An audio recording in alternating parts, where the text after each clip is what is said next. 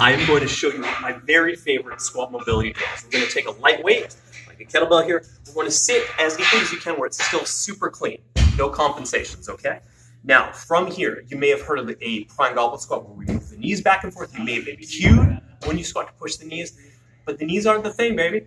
What we want to do is interact with the floor. It's by pushing into the floor that makes it a squat. So you're going to bring the weight to the inside edge of the foot. The knee comes with, but it's secondary. You're going to push into the floor and then relax and sink. You're going to bring the weight to the outside edge of the foot. You're going to push into the floor and sink. And we can do that on the other side. And we'll just go back and forth until you've naturally opened up into a nice deep squat.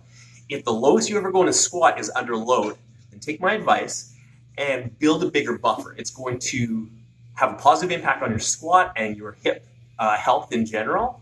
And you can integrate this into warm-ups or in between your loaded squat drills. Have fun.